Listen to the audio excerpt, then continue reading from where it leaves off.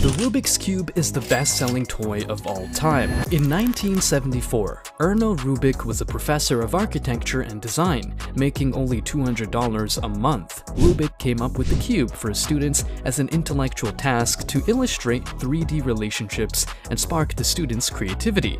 It even took Rubik one whole month to complete the puzzle. After seeing how much his students enjoyed the challenge, he decided to bring it to a toy fair, where it caught the eye of an ideal toy company. Since 1980, the cube has been featured in many shows and movies, and it even has competitions all over the world to see who can solve the puzzle the fastest. Over 450 million Rubik's Cubes have been sold since launching in 1980, making Erno Rubik's net worth over $100 million.